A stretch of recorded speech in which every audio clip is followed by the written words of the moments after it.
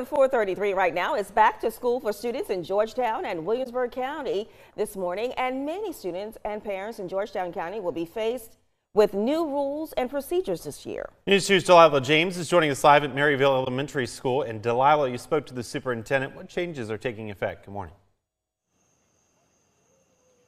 Riley and Octavia, I spoke to Superintendent Dr. Giles, and she told me the district is focused on improving academic success to ensure that each child has a successful school year.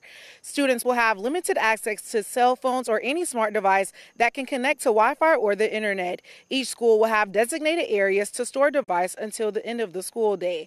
Parents with children in second grade and below are asked to follow the green tag policy. Upon arrival at each bus stop, parents must present a green card to the bus driver to identify the correct parent or guardian who is picking up the child. Lastly, there will be security detectors at high schools across the county to make sure no weapons are brought into the buildings. Dr. Giles told me education and safety is the school district's top priority, and she is excited to see what positive aspects the new rules will bring to students this year. We're excited about our start today. We're excited to see all of our students, not just our students, but all members of our team. And that's our staff, our parents, our community members, even our volunteers.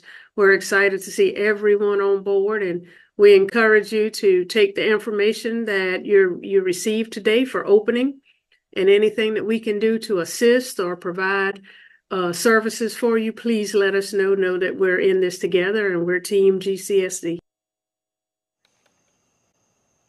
Officials say there will be a grace period to understand the new rules and policies, but after August 9th, if the rules and policies are not followed, consequences will follow. Reporting in Georgetown County, I'm Delilah James, Count on 2.